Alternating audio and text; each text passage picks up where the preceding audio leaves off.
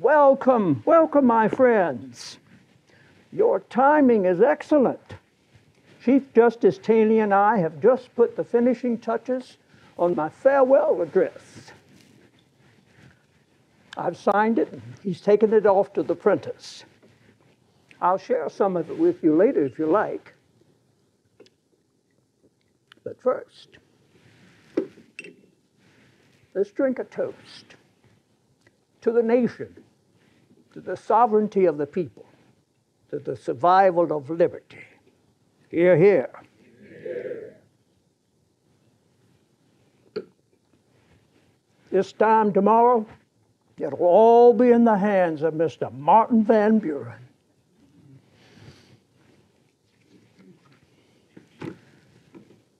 Two terms, my friends. I've had the opportunity to serve the people of the United States for 8 years. I wouldn't have expected it.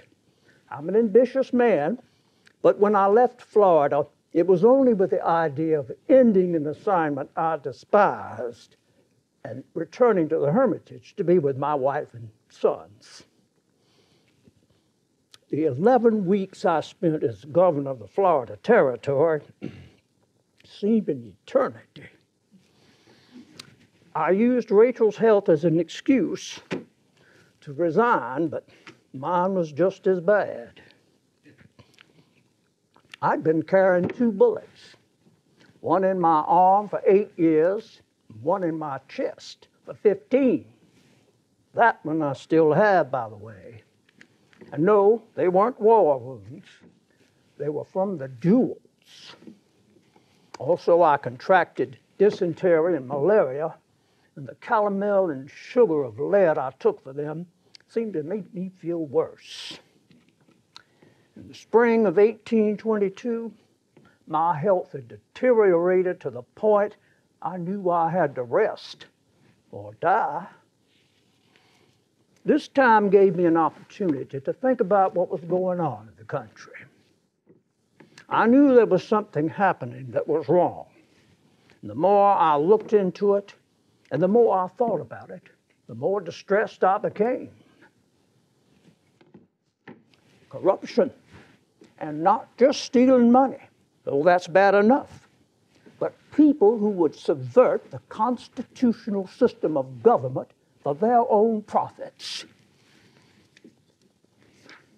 There was no party to compete with the Republicans nationally, and there were congressmen determined to hold a traditional caucus to nominate the next Republican presidential candidate anyway.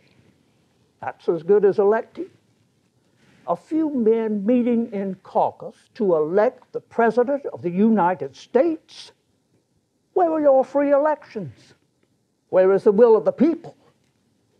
It was a given the one who would be selected was William H. Crawford, then Secretary of the Treasury.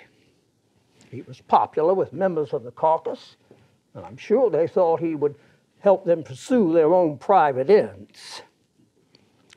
It looked to me like Congress was about to steal the presidency from the control of the people. And here's the worst of it. Crawford had a stroke. He couldn't move. He couldn't speak. He almost couldn't see. And yet these scoundrels continued to plan their caucus for him anyway. My ward, Andrew Severin Donaldson, is my assistant. I don't think I've made a note or a list or had my name in any newspaper that Andrew hasn't kept a copy of it. Here's my letter to Congressman James Buchanan. I weep for the liberty of my country when I see the rights of the people bartered by congressmen for promises of office. My fervent prayers are that our Republican government may be perpetual, and the people alone, by their virtue and independent exercise of their free suffrage, can make it perpetual. The great constitutional corrective in the hands of the people against usurpation of power is the right of suffrage. As I shared my concerns with others, they began to suggest that I might run for the presidency. No, I told them, I have never been a candidate for any office. I never will. But when the people have a right to choose whom they will to perform their constitutional duties,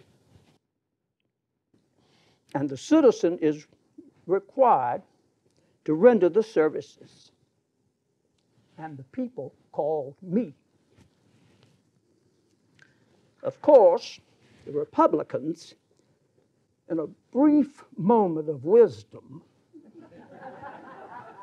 decided they could not put a blind, deaf, dumb Crawford into the White House.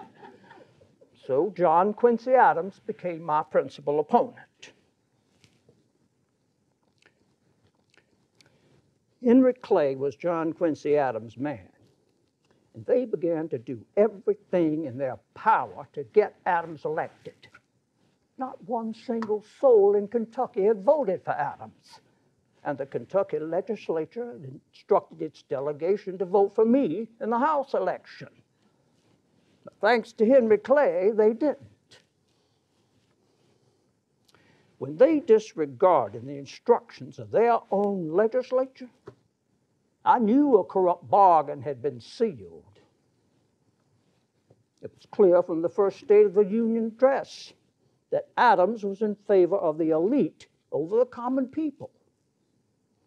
He said, "The great object of the institution of civil government is the improvement of the condition of those who are parties to the social compact. We must not give the rest of the world the impression that we are palsied by the will of our constituents." Palsied by the will of our constituents? Palsied? Great God! The will of our constituents is all that should concern us. My father, Andrew Jackson Sr., did not trade the hardships of Ireland and die trying to beat a living out of the red clay of the Waxhaws so the elite could thrive. My brother Hugh was lost at the Battle of Stono Ferry. He didn't give his life in the sweltering heat and insect-infested swamps of South Carolina to benefit the aristocracy. My brother Robert died of smallpox, contracted in a British prison in Camden. After getting him and me out of that prison and back to the Waxhaws, after watching my brother die and me struggle back to health, my mother died of cholera, contracted in the ships of Charleston Harbor. Did they die over men who lust after money and power over everything else? It's time for a new party to emerge, a party concerned with the preservation of liberty, a party dedicated to doing the will of the people, a party committed to democracy. And indeed, well before the next election, we had established the Democratic Party and were fighting in what I believe to be a moral conflict. It was essential that this era of corruption be ended and an era of reform take its place. I vowed that the first thing I would do upon becoming president was to reform the government and purify the departments by removing every corrupt agent who had obtained his position through political considerations or against the will of the people. Now, Adams was not without friends and supporters, and they questioned every action I had ever taken in my life. Understandable to a point. But the worst, their most contemptible act was the charge that when I married Rachel, I had run off with another man's wife. Did I say they were morally bankrupt? Do you need any further proof? Because I questioned their morality. They felt duty-bound to question mine. But how dare they slander the sacred name of my beloved wife? Rachel. I've thought of her every day of the 9 years since she died. I wear a miniature of her on a black velvet cord around my neck. And each night before I go to bed, I look at her sweet face and read from her Bible. When I met her, she was a girl, a delightful young girl, flirtatious and lively. How she loved to dance and ride horseback. She told wonderful, funny stories. And I was a wild one myself. Got into a bit of trouble from time to time when I studied law in Salisbury. After I left there, I remember somebody called me the most roaring, rollicking, game-cocking, horse-racing, card-playing, mischievous fellow that ever lived in Salisbury. Oh, we were perfectly matched. Unfortunately, she made an unwise marriage to the scoundrel Louis Robards, who treated her in the rudest, most disrespectful fashion. His crazy jealousies making him more hateful to her than generally everybody else. He told a friend of mine that he thought I was too intimate with his wife. I was enraged. I confronted the man. I told him if he ever linked my name with Rachel's, I'd cut his ears out of his head, and I was tempted to do it anyway. Not long after that, Robards left her and went to Kentucky. Then we heard rumors that Robards intended to come for Rachel and take her back to Kentucky, by force if necessary. She was terrified and determined to stay away from him. He couldn't touch her in Natchez. It was under Spanish control. So she decided to go there where she had friends and relatives. It was a dangerous route. The Indians a constant threat. So I joined the party as protection. Then the word came that Robards had divorced her, and so we married. But there was no divorce. It was 2 years later before Robards received the divorce decree. We wasted no time in getting properly and legally married. That mistake would follow us, and eventually we'd pay for it in heartbreak. When Rachel learned that I had won the presidential election, she said, "Well, for Mr. Jackson's sake, I am glad. For my own part, I never wished it." She went to Nashville one day to buy a wardrobe suitable for a first lady to wear, and happened to see a campaign pamphlet that had defended our behavior. She had known the kinds of slander and accusations that had been leveled about the circumstances of our marriage. Bigamy? Adultery? She was overwhelmed, literally sickened. Not long after that, she had 2 attacks of excruciating pain in her chest and her arm, and died.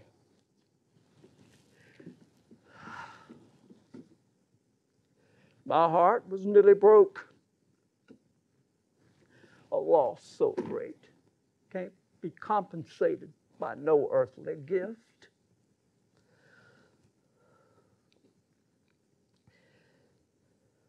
We buried Rachel on Christmas Eve on the grounds of the Hermitage. My inauguration was to be March 4th, so I was forced to turn my attentions to the responsibilities that awaited me in Washington. I had a reform program set. Listen to this. Strict limits on government spending, eliminate the national debt, provide a reasonable tariff and distribute any excess to the states for education, get rid of corrupt officials, and support states' rights and the sovereignty of the states.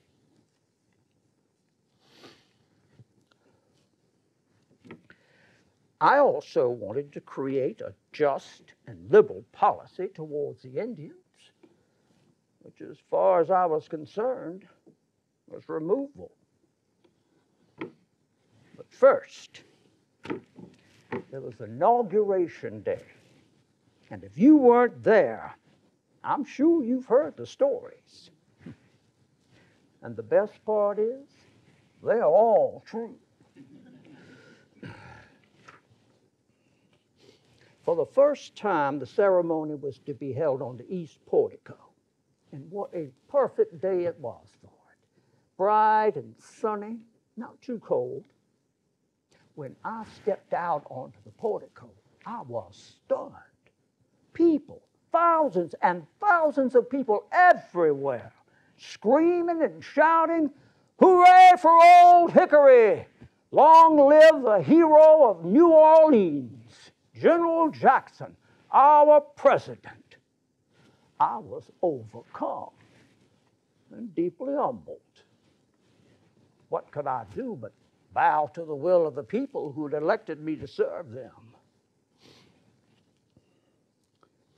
After I was sworn in, we left for the White House, followed by every kind of person you can imagine.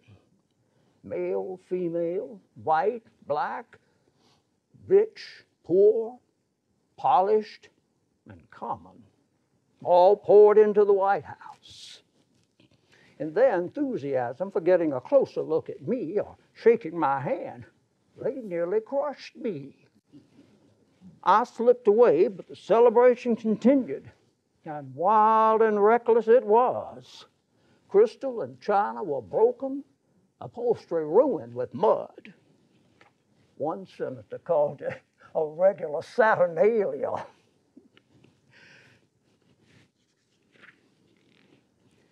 Here's a newspaper report. It was a proud day for the people. General Jackson is their own president, plain in his dress, venerable in his appearance, unaffected and familiar in his manners. He was greeted by them with an enthusiasm which bespoke him the hero of a popular triumph. The people were excited. They had created a government. They'd chosen their own man to oversee it, and I was eager to get to work. Early on, I chose John Henry Eaton for my cabinet. I've heard no end of criticism for it, but by heaven, the man's been an aide and a friend to me for as long as I can remember. Once I told Rachel he was more like a son to me than anything else. Is it so odd that I'd want such a person for my cabinet? The problem was Eaton's new bride, Margaret Timberlake. She had a reputation as being a woman of questionable morals, but Eaton loved her. Unfortunately, the wives of the other cabinet members would have nothing to do with her. Even my niece and official hostess, Emily Donaldson, would only receive her at the White House. She would not, under any circumstances, call on her in her own home.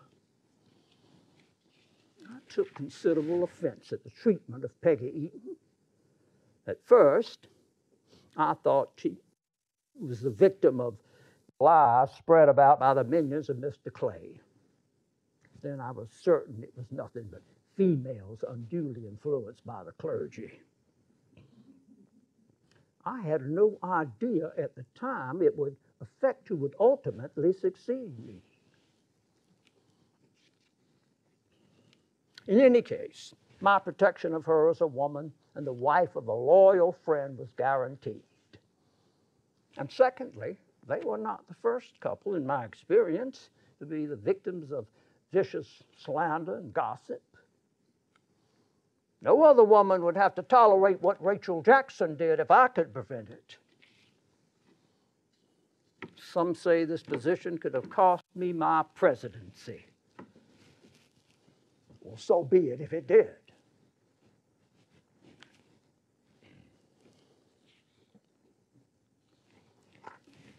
I told my cabinet, I will not part with Major Eaton, and those who cannot harmonize with him had better withdraw. For harmony I must have. And who should have been standing with me in these vexations? My Vice President, John Calhoun. But he was not. He was doing his best to disgrace me, to weaken my administration, and lessen my standing with the people who had elected me. Calhoun opposed me in every way imaginable, but the last straw was the nullification issue. A state does not have the right to declare a federal law null and void. Calhoun and his fellow South Carolinians can get themselves up in arms about violation of states' rights all they want to. But nullification, secession, I'd rather die in the last ditch than see the Union disunited. It all came about because of a huge tariff on imported European goods. They call the tariff of abominations. Its whole purpose was to protect northern industry. And I didn't think much of it either, but I wasn't going to allow it to destroy the Union. I sent word to South Carolina. If a single drop of blood be shed there in opposition to the laws of the United States, I will hang the first man I can lay my hands on engaged in such treasonable conduct upon the first tree I can reach. So the matter was settled for a while, but it wasn't over. And by the time we negotiated a tariff compromise in 1832, the South Carolinians had passed an ordinance of nullification. They were determined to confront the federal government if it meant civil war. I immediately wrote a proclamation to the people of South Carolina. Here it is. Those who told you that you might peaceably prevent their execution deceived you. They could not have been deceived themselves. Their object is disunion. But be not deceived by names. Disunion by armed force is treason. Are you really ready to incur its guilt? If you are, then on the heads of the instigators of the act be the dreadful consequences. On their heads be the dishonor, but on yours may fall the punishment. On your unhappy state will inevitably fall all the evils of the conflict you will force upon the government of your country. I adjure you to retrace your steps.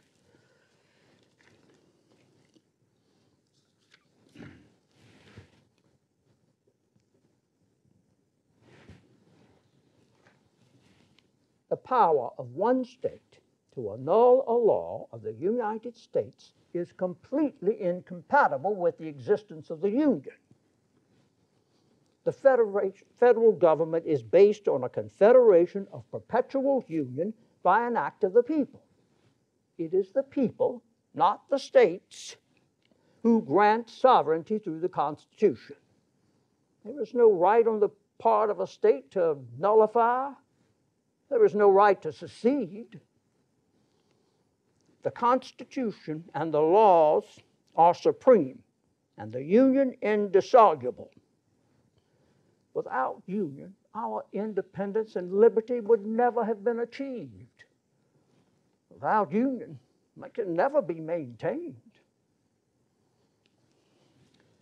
the loss of liberty, of all good government, of peace, plenty, and happiness must inevitably follow the dissolution of the Union. And so, for now, nullification is dead. The next pretext will be the slavery issue. Adams and Calhoun will try to raise the issue in another attempt to destroy the Union. But we're not even going to discuss it. It's a private property matter. The Constitution clearly allows it. It's settled.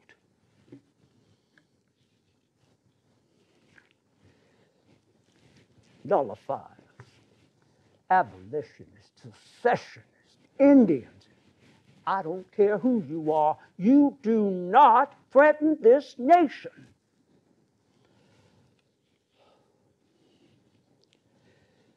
I grew up under the tyranny of Britain.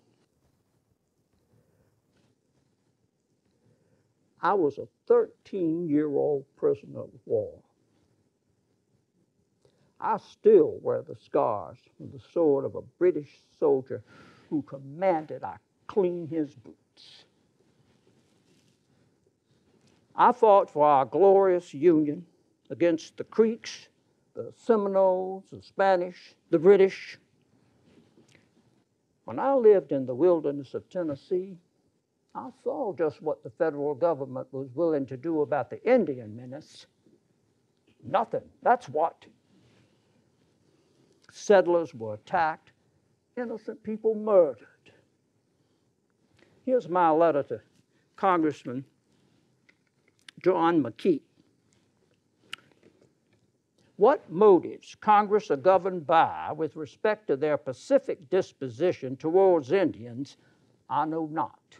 Some say humanity dictates it, but certainly she ought to extend an equal share of humanity to her own citizens.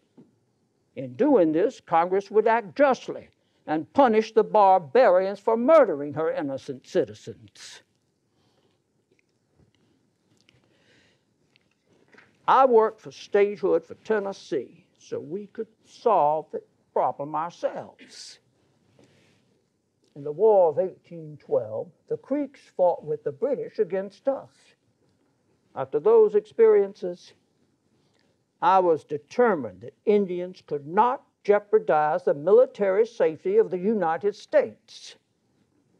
And just as important, if you are going to live in a state, then you are subject to the laws of that state. If an Indian tribe lives within what is a sovereign entity, it cannot be a sovereign entity itself. They needed to either become American citizens and behave accordingly. They needed to move somewhere where they could pursue their ancient customs and habits. If they stay, their culture will be lost. They will be extinct. Removal is the only alternative. And so I signed the Indian Removal Act. I could have ignored the problem like everybody else before me, but I had a duty to act. After I did, the American people were better off, and so were the Indians. There'd been a lot of disagreement about it in Congress, but once it was done, there was no overwhelming protest from the public. I think the people didn't care what was done. They were just relieved they didn't have to live in fear anymore. In the midst of the War of 1812, I was ordered to dismiss my Tennessee volunteers and send them home. 2,000 men in the wilderness with no money, no food, no medicine, no transport. I told those imbeciles in Washington I didn't care what their orders were.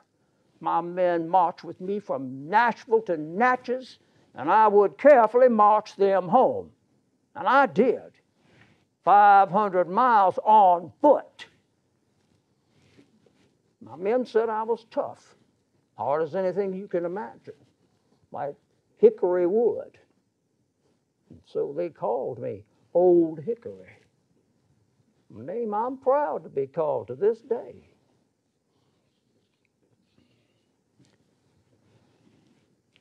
When I fought the Creeks, an Indian baby was found on the battleground with its dead mother and brought to me.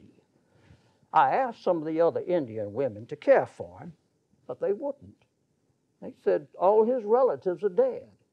Kill him too. I knew something about being alone in the world with no kin, and I wasn't about to do any such thing. So, Lincoln became my son. Never quite gave up all his Indian traits. I remember one time the other children came running and screaming into the house because he had painted his face like a warrior and jumped out the bushes out. I wanted to send him to West Point, the best school in the country. I've often wondered if he'd been able to attend West Point, would he have become a military man like me? Would Lincoln have had his own Battle of New Orleans in which to prove himself? The Battle of New Orleans. All I have to do is close my eyes and think of that day, and I can smell the gunpowder. It was January 8th, 1815, just before dawn. A mist from the Mississippi River covered the ground. On the far side of the field, the British Army. On the near side, low in a ditch, the Americans. Sharpshooters, frontiersmen, Army regulars, pirates, blacks. I took a central position and stood behind my men, surveying the situation to the left and to the right. All were armed. Their weapons pointed straight ahead. As the light of day began to spread, the mist dissipated. There they stood, the British, in their brilliant red coats spread out across the field. Suddenly, scurry! A Congreve rocket shot up from one flank. Then, just as suddenly, scurry! Another one from the other flank. I shouted, "Give it to them, my boys. Let us finish the business today." With Yankee Doodle playing in the background, we fired our shots. They kept coming, and we fired again.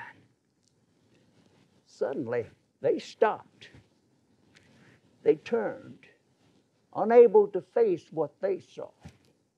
Their commander, Lieutenant General Pakenham, came up from the rear screaming at them, for shame, recollect that you are British soldiers." The sharpshooters fired. One hit Pakenham's arm, the other killed his horse. He mounted the Nade's pony and chased after his men.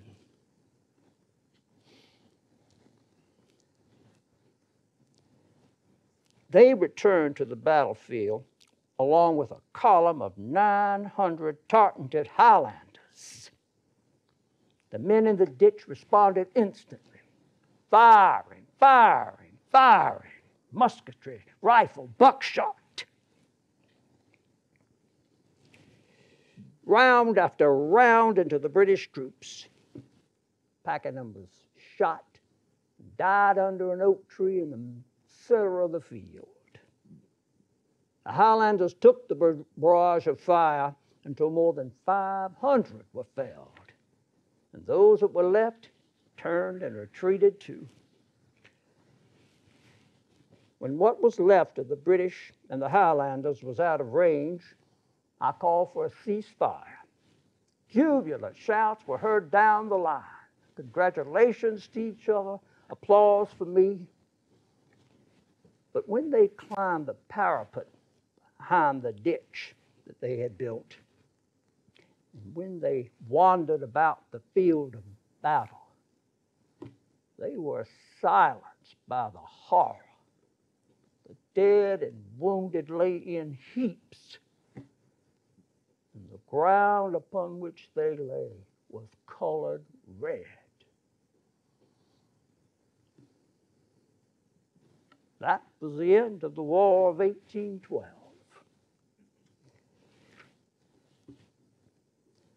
I like to savor the memory of those final days in New Orleans after the war. The people considered me a hero. There was peace. And then, best of all, Rachel and our son Andrew arrived. A grand ball was held in my honor, and I can still hear the strains of Possum Up the Gum Tree as I danced my Rachel around the room. Possum up the gum tree, Cooney on the stump. Possum up the gum tree, Cooney on the stump. Oh, oh. Oh. I think my dancing days may be over.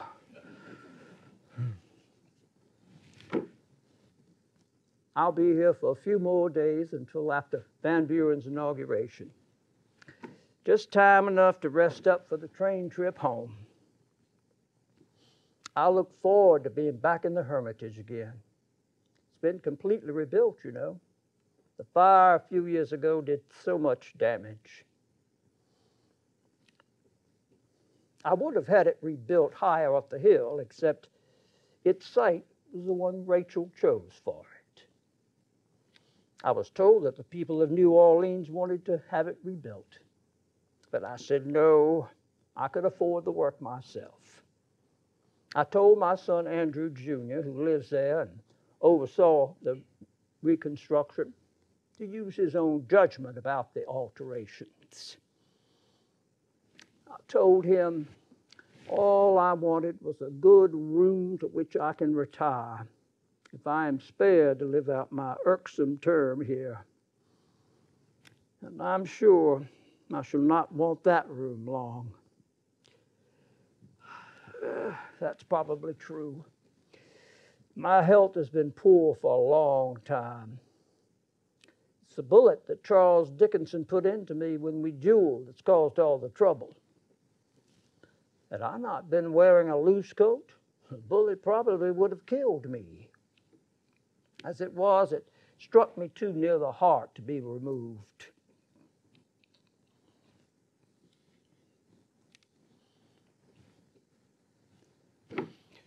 I've suffered many severe hemorrhages as a result.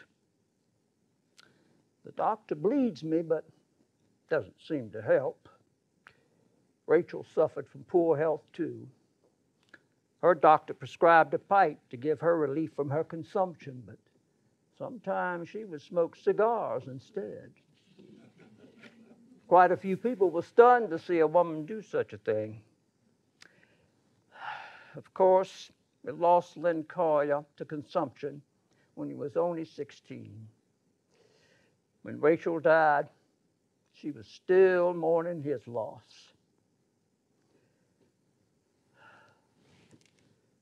I believe that divine providence has brought me safely to this day.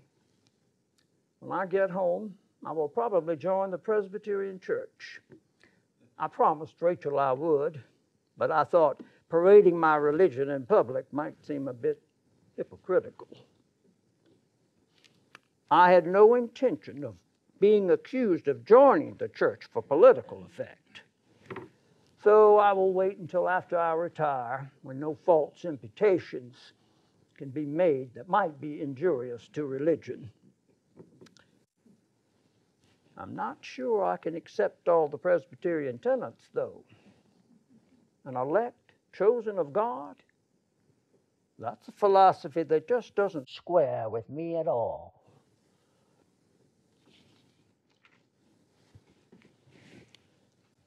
The planter, the farmer, the mechanic, the laborer form the great body of the people of the United States. They are the bone and sinew of the country. men who love liberty and desire nothing but equal rights and equal laws. Those are the people I'll speak to tomorrow when I make my farewell address. I'm concerned, naturally, how history will judge me. But I'm more concerned about how those I've served for the last 8 years will judge me. I want this speech to be a reminder of the most important principle of our government. The sovereignty of the country rests with you, the people. To you, everyone placed in authority is ultimately responsible.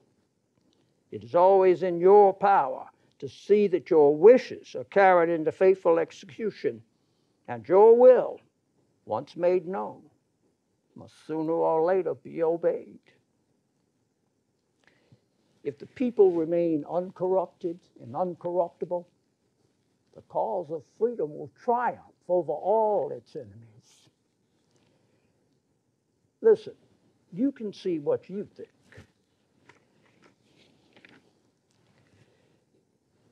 You have the highest of human trust committed to your care. Providence has showered on this favored land blessings without number, and has chosen you as the guardians of freedom to preserve it for the benefit of the human race. May he who holds in his hands the destinies of nations make you worthy of the favors he has bestowed and enabled you with pure hearts and pure hands and sleepless vigilance to guard and defend to the end of time the great charge he has committed to your keeping. My own race is nearly run. I thank God that my life has been spent in a land of liberty and that he has given me the heart to love my country with the affection of a son. And filled with gratitude for your constant and unwavering kindness, I bid you a last and affectionate farewell.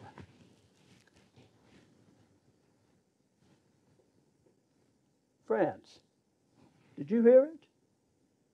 The clock has just struck 12. I am no longer President of the United States, but as good a citizen as any of you.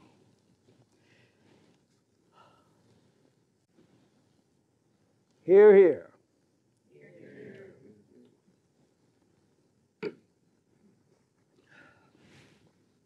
And now, if you'll excuse me, I'm going to retire for the evening. I will gaze upon the face of my dearest heart, my Rachel. I will read a bit from her Bible and then go to bed. You should think about getting some rest too. Tomorrow's going to be a very exciting day.